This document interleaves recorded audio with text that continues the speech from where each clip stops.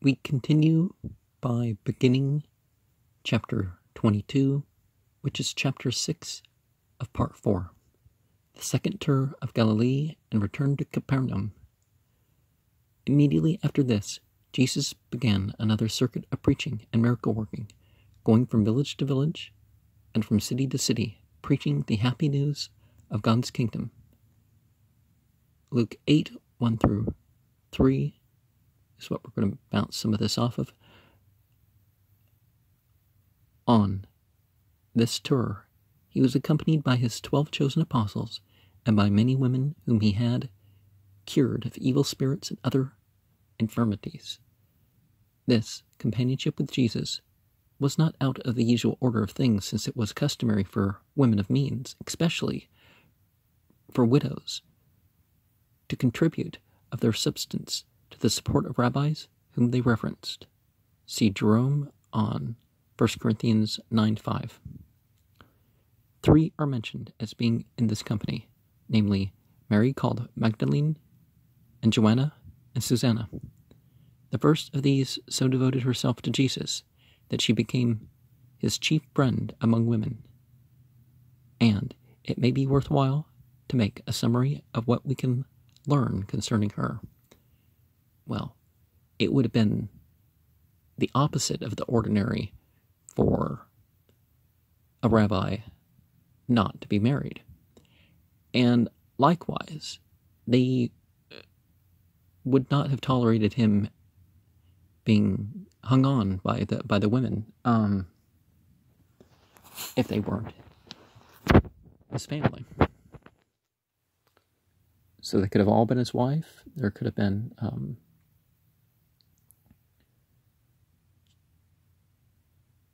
siblings, but that doesn't make as much sense. But in the first place, it should be repeated that there does not appear the slightest reason for believing that she had been an extraordinarily bad woman, particularly that she was a prostitute, but quite the contrary.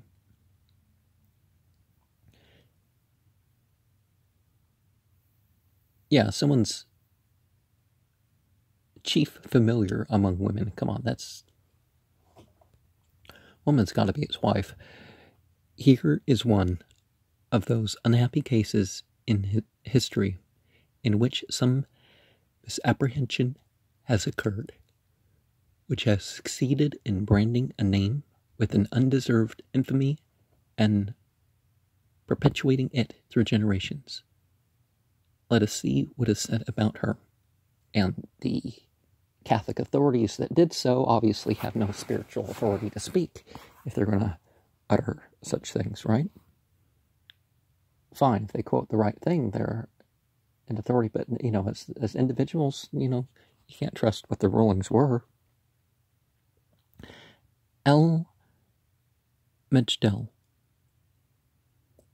is the name of a Muslim village, as Robinson calls it, which is most probably the representative of the town on the western shore of the Lake of Gennesaret, known as Magdan in the days of Jesus, and so called in the chief manuscript, although in the authorized English version and in the usually received Greek text of Matthew 15:39, it is written Magdala. It was one of the many Migdolim, that's not the right plural, thank you very much, which existed in Palestine. Professor Stanley's description seems to embrace every point worth notice of all the numerous towns and villages in what must have been the most thickly peopled district of Palestine. Only one remains. A collection of a few hovels stands at the southeast corner of the plain of Gennesaret, its name hardly altered from the ancient Magdala or Migdal, so called probably from a watchtower, of which ruins appear to remain, that guarded the entrance to the plain. A large solitary thorn tree stands beside it. The situation, otherwise unmarked, is dignified by the high limestone rock which overhangs it on the southwest, perforated with caves, recalling by a curious, though doubtless unintentional coincidence, the scene of Correggio's celebrated picture. Correggio's? Okay. I don't know what he's talking about, though. The unfortunate identification of the saintly and loving friend of Jesus with the sinner who bathed the feet of Jesus with her tears has made Magdala, this Mary's birthplace, familiar to all modern languages. She comes before us first in this passage in St. Luke, associated with women of great respectability. These ladies were Joanna and Susanna. The former was the wife of Chuza, the steward of Herod Antipas, the tetrarch of Galilee. It is not to be supposed that this lady of the court would associate herself with a woman of the city, a streetwalker, a prostitute, or probably even one who had that reputation. Moreover, the fact that Mary was engaged with these ladies in ministering to the personal wants of Jesus shows that she, as well as each of the others, had means at her own disposal.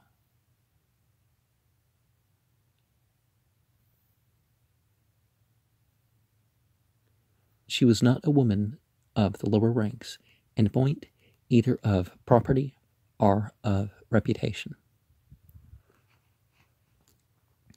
In this passage, see Mark 16:9, the fact is stated that out of her Jesus had cast 7 devils. Modern thought has been accustomed to associate demoniac possession with the idea of bad moral character in the possessed. Well, sometimes it's bad beliefs, which, however, is a very great error. Children, women of good repute, people in any class of society had been liable to this terrible disease. It is a very popular, it is a very proper remark, therefore, that we must think of her as having had, in their most aggravated forms, some of the phenomena of mental and spiritual disease which we meet with in other demoniacs. The wretchedness of despair, the divided consciousness, the preternatural frenzy, the long-continued fits of silence. Well, often people are silent because people have been yelling at them or otherwise mistreating them. Her case had been so marked and painful that the contrast it afforded with the serenity of her condition, after the great healer had restored her, made such an impression upon those who were familiar with the circle of Jesus, and who afterwards chronicled their movements, that repeated mention is made of the fact.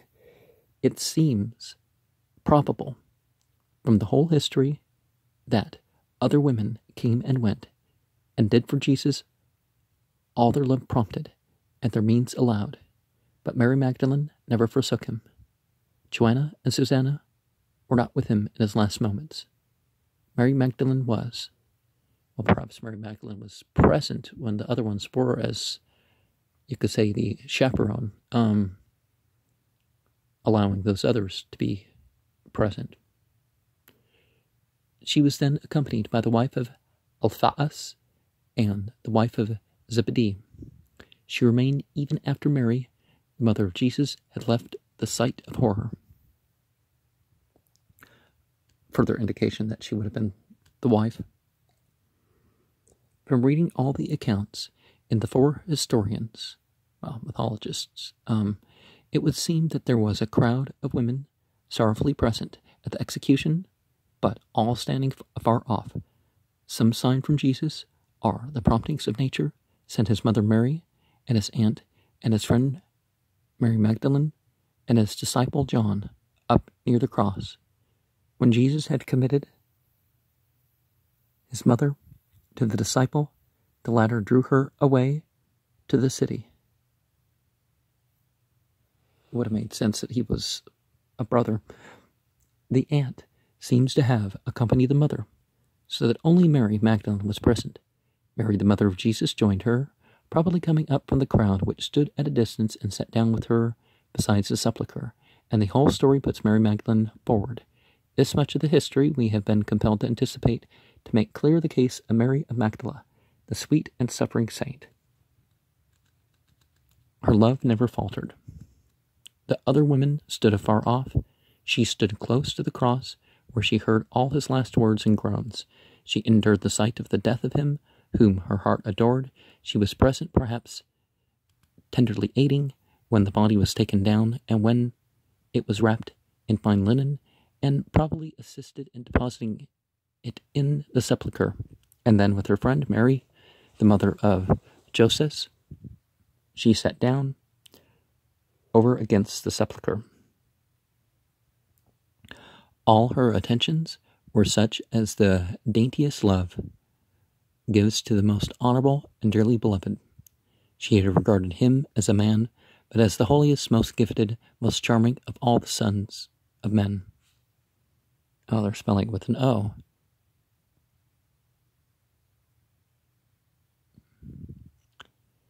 She saw him buried, and had no hope, nor even thought of his resurrection. She wrapped her heart up with her Lord in the linen cloth. They wound about the precious limbs. Well, at least they got the right case with the Lord, right? Because they're not talking Yahweh, they're talking their human spiritual leader. The next day was a sorrowful Sabbath, and on the morning following, she went to the sepulchre and found it empty. She saw angels there, but one Jesus was, to her worth, more than 1,000 angels. She flew with anguish to Peter and John, and ran back with them to the sepulchre, crying, "They have taken away my Lord, and I know not where they have laid him." And then she sank down almost to the verge of that horrible pit of mental disease from which she had been lifted.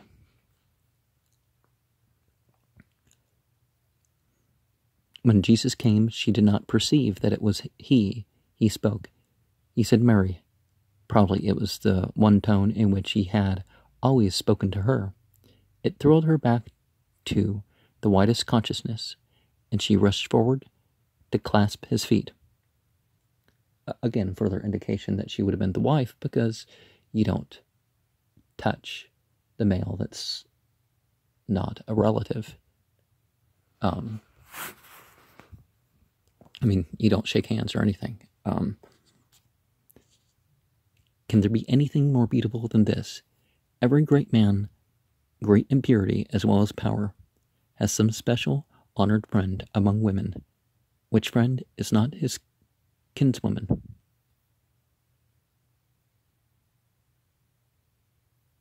Well, some people marry more than once, but such Jesus had, and that nearest and dearest friend was Mary called Magdalene. It was not fitting that he should marry. Why? His mission was too awful. No. He was to stand in sublime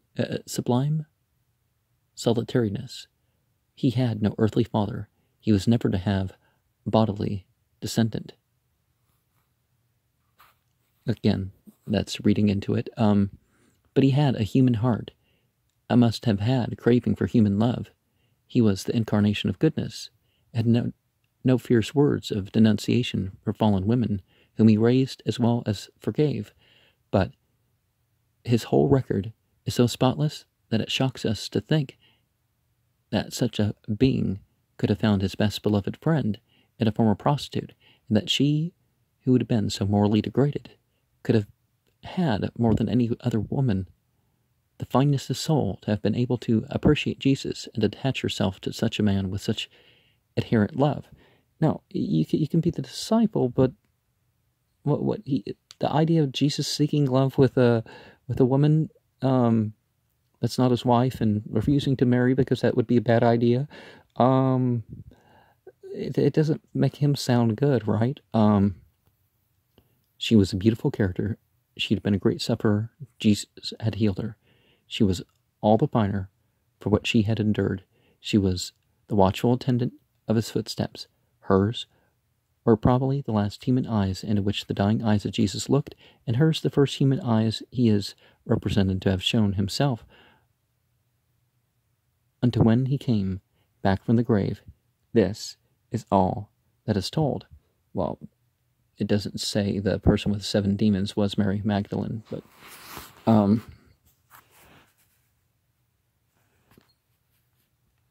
it is most exquisite. The utmost delicacy is here.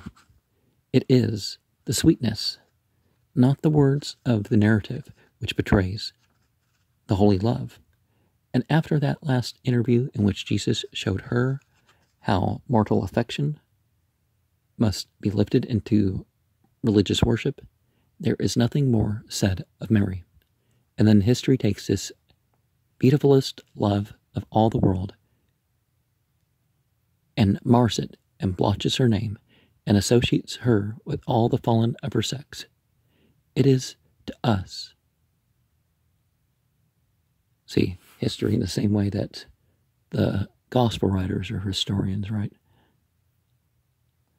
It is to us one of the most awful problems of human biography. Hers was a bitterly beautiful lot. She had suffered, she had recovered, she loved her healer. She never could be asked to cross a certain line, but there she was met more than any other woman by the confidence and affection of the most exceptional of all marvelously fine characters. He died looking at her. He rose and showed himself first to her. If she lived to be a century old, she had such a memory as never has been vouchsafed to any other woman. In her real life, she was lifted to a heaven of love. In history, she has been cast down to a hell of infamy. Let her be restored. The truth does not restore her. The friend of Jesus was a blessed saint. When Jesus and his party returned to Capernaum, so great was his fame that crowds assembled about the dwelling and pressed his fame. It impressed them so much that they could not even eat bread. And we're going to be, this is around Mark 3, 19 to 35, Matthew 12, 22 to 50, Luke 11, 14 to 54. His mother and brothers, learning how he was exerting himself and how the crowds were pressing him, said he is beside himself, and went to restrain him from such excessive labors. Although they did not believe in his doctrines, they loved his person and had tender care for him. But the multitude blocked the entrance. Meanwhile, there had been brought to him one possessed of a demon, and at once blind and dumb. It could not necessarily go into the question of demoniacal possession every time an incident of this species of ailment appears. The reader is referred to the ample discussion given on this subject on page 172. It was certainly the most exacting demand upon power to heal this complication of mental and physical disease. If the objective theory of demoniacal possession be held, then some evil spirit had found in this human soul an organ it could use, and in malignity had deprived the victim of sight and speech. On the subjective theory, the psychical ailment had struck out and had bedumbed and blinded the patient. In either view, Lang has graphically described the case in his Leben Jesu, which he says, "Shut up." In this most shocking manner did this being come before Jesus, like a dark riddle of hellish restraint and human despair. The simple statement of the historian is, and he healed him, insomuch that the blind and dumb both spake and saw. This was a culminating marvel. It was a manifold miracle. It showed the power of Jesus over nature. and supernature. It threw the populace into an ecstasy. They hailed Jesus with messianic salutations. They cried out, "Is not this the Son of David?" At this time, there had come down from Jerusalem to Capernaum delegations from the scribes and Pharisees, engaged in the work of laying snares for Jesus, that they might with impunity put him out of the way. Affairs had now reached a climax. He had raised the son of a widow in Nain. He had made a circuit through Galilee, increasing his train and his fame. He had returned to find the people regarding him with greater reverence and wonder than before. And he had cured the possessed man, opening his eyes and ears and restoring him to mental sanity. He had thus aroused the popular enthusiasm to a degree that they were ready to crown him king and accept him as the Messiah, and he would not rank himself with the ruling class, but had set his influence directly against their authority. The hour had come when something must be said. The unfortunate expression which other sons of Mary had used in kindly meaning towards Jesus, namely, he is beside himself, was probably suggested. If not, it was seized by the hierarchic party and employed against him. You see that his own mother's sons say that he is deranged. The truth is that this fellow has Beelzebul and cast out devils only through Beelzebul, the prince of devils. Now this is the word in the original, not Beelzebub, the name of the Philistine entity. Well, they didn't call themselves Philistines, and it was actually broader than that, but was Baal-Zebul, Lord of the Fly. No, that's not a translation. Lord of Copulation. Lord of the Flying Things is Baal-Zebub. Worshipped is represented by the Scarabæus,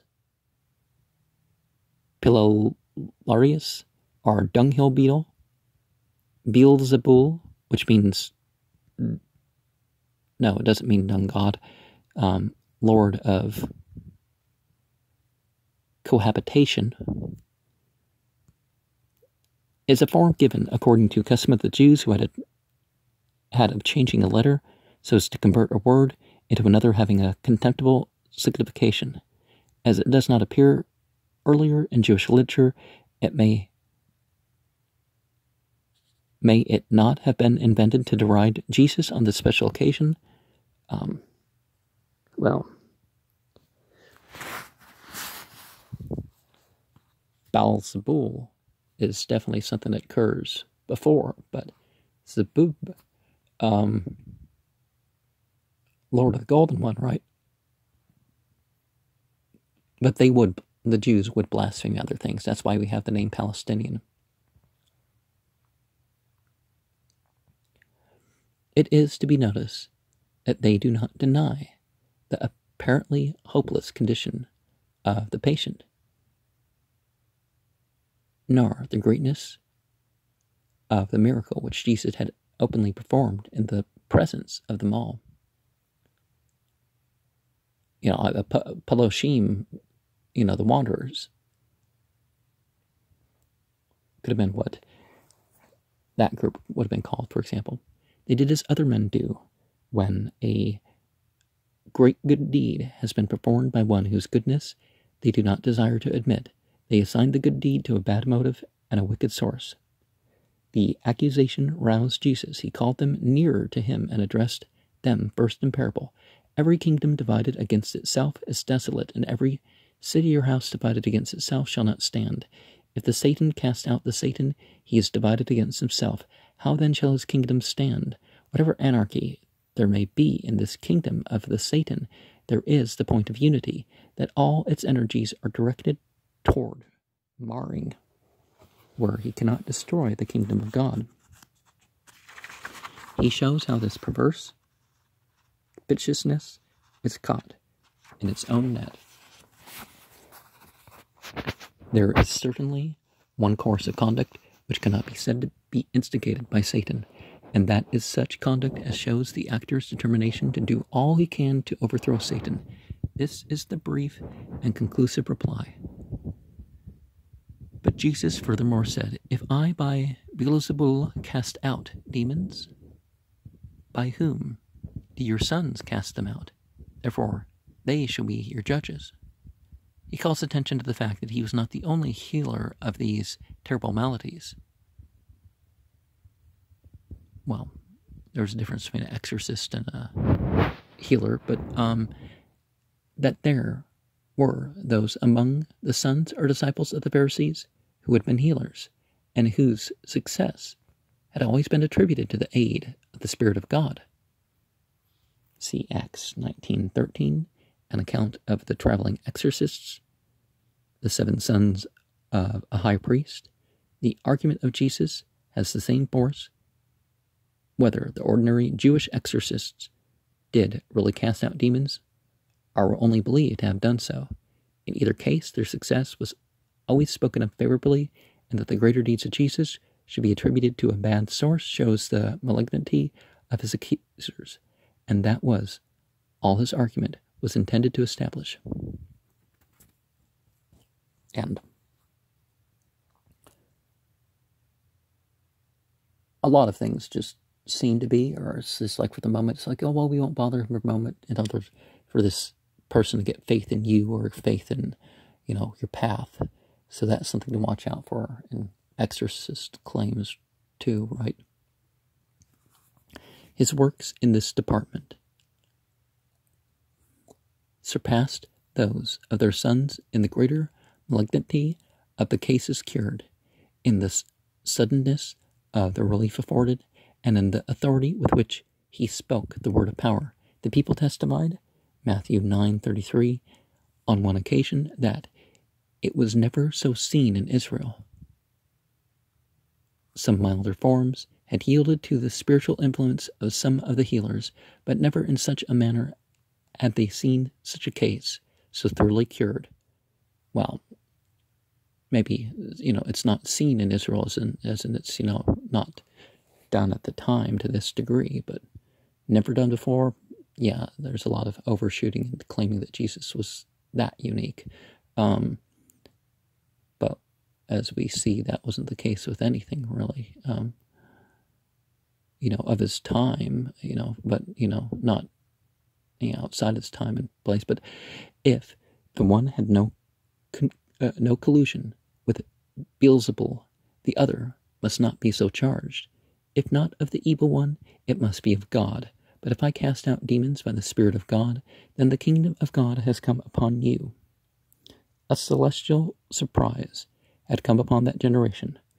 Without their expectation, the kingdom of God had come in on them.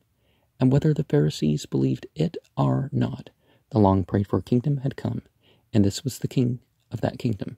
Now, the mention of Beel as, as God of this, well, that could have been the implication, because Baal was not a term that was used for the king, at least later on, but, and we certainly have Baal as one of the titles of Yahweh for a time that say, don't call me Baal, call me Bali, call me Ashi. What's that verse? But Jesus is like in the role for the Christians as Baal, son of El. Sometimes performs a sacrifice, sometimes is the sacrifice. There were those myths going around, and it goes from the bull sacrifice cults, and they were taking it to an Aries thing and a Pisces thing, and mixing that stuff in. So yeah, Jesus represents himself as more powerful than Satan. How can one enter the house of the strong and carry off its instruments, except he first bind the strong? The word means all the furniture which constitutes the outfit of the house, all the vessels and instruments. and then he can plunder his house. In these words, Jesus claims to have power to bind the evil one and wrench the prey from him. When a man of power is able to defend himself against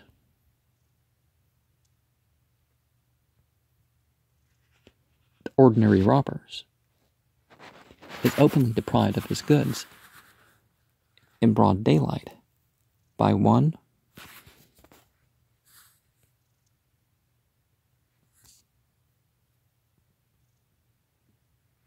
whom he sees,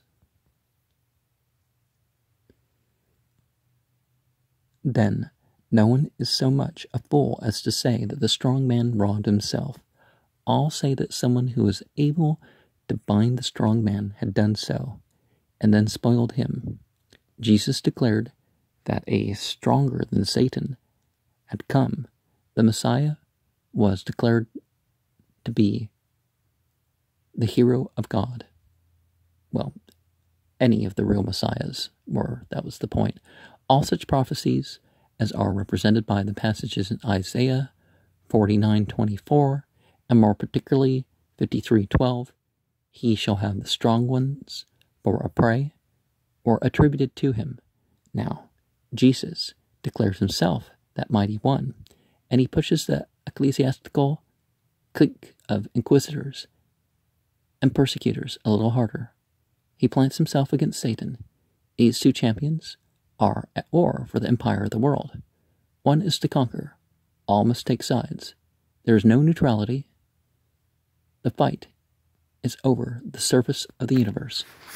Satan is to be destroyed. Are Jesus. All who are not for Jesus are for Satan, and thus he swiftly retorts the charge and shows them to be in league with Satan by opposing him. There is no passivity possible to a rational being. Whoever does not collect in aid of me scatters. He that does not help the work of Jesus breaks down and scatters the work of God. Opposition to Jesus is allegiance to Satan. Well, Matthew 7:22-23 indicates that doing things in Jesus' name is such that gets you cast out by Jesus, and therefore you would be in opposition to Jesus by worshiping him. Jesus then uttered one of the most profound and mysterious sentences which ever fell from his lips. Few people have been able to read it without shuddering. It is so important that I shall present a careful translation, hoping to be helped thereby to a better understanding of the words. The passage in Matthew is, because this is the case, I say to you, every kind of and form of sin and blasphemy shall be forgiven to men, but the blasphemy of the Spirit shall not be forgiven. If one speak a word against the Son of Man, it shall be forgiven him. But if one speak against the Holy Spirit, Gabriel, it shall not be forgiven him in this age, nor in the coming. Because you refute the role of revelation entirely.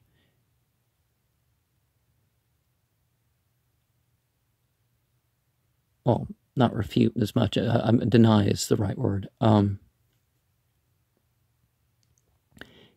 In Mark, it is, assuredly, amen, I say to you that all sins shall be forgiven to the sons of men, and the blasphemies, whatever they shall have blasphemed. But whoso shall blaspheme in reference to the Holy Spirit has not forgiveness for an age, during the but is held bound by perpetual loss. And, during the age of, a particular prophet at the very least,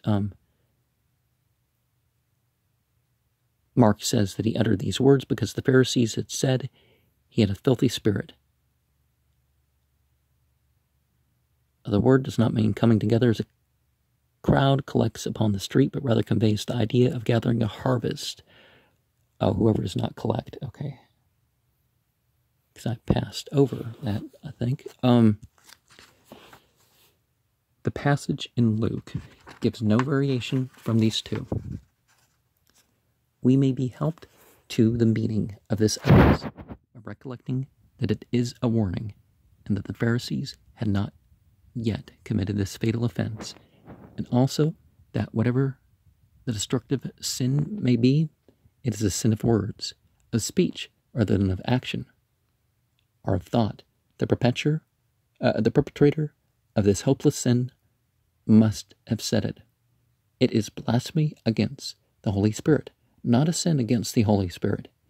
It seems to be an open, outspoken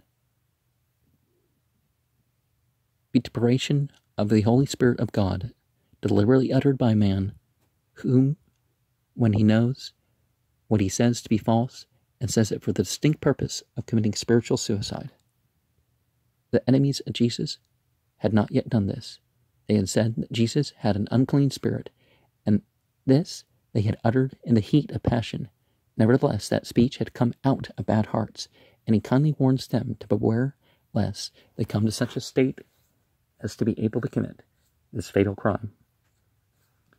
They were blaspheming the Son of Man in their anger, and because the Holy Spirit of God was in him, as he claimed, they might be persistent, wicked intent against him, come to some such state as to be able to do what would be endlessly destructive to their souls. The sense in which Jesus uses the word on, age, is important to know. In the lexicons, it has a different meaning, as has the corresponding adjective, aonio, which seem to signify the continuous duration throughout the period referred to, and that period, the duration indicated by on, must be understood by this context. One of the most striking characteristics of the teaching of Jesus is the absence of all metaphysical terms. Well, the Bible has been stripped of a lot of its spiritual import as such. Thus the phrase aiston aiona, which I have translated by the two phrases for an age or during the aeon. Don't we see that exact? Is that the exact phrase on the Georgia Guidestones? Before they were destroyed. It is precisely the phrase which occurs in 1 Corinthians 8:13, where Paul says that if meat make his brother to offend, he will eat no more meat, aiston aiona, for an age, during the aeon, but in the common version, while the word standeth, which seems to me a good translation, but a better rendering would be, as long as I live, as Paul simply meant, to make a strong assertion in regard to the total abstinence from meat, not in eternity, but in his lifetime. We find in Ephesians 3:9 and Colossians 1:26 the phrase apoton aionon, and in Romans 16:25 chronois aioni ice, not O. Chronois aioni ois. The common version renders the first passage from the beginning of the world, the second from ages, and the third since the world began, but the phrase in the first two instances is the same in the original, and strictly translated means from the ages, and from the third signifies through age-long times. These citations are made that the reader may see the significance of the word limited by its connections. The Hebrew word which the Septuagint translates by these Greek words is one applied to many things which have passed away, such as the Jewish priesthood, the time for which a person whose ears had been bored might be held in slavery, the doors of the temple, landmarks, waste places, etc. The Aramaic, Aramea is how you really pronounce it, which Jesus used in his discourse, was doubtless the best possible representative of the Hebrew and Greek words employed in the Hebrew Bible and in the Greek translation of the Evangelist, and therefore the subject to the same interpretations as to those words. Now, biblical Hebrew is actually Aramea.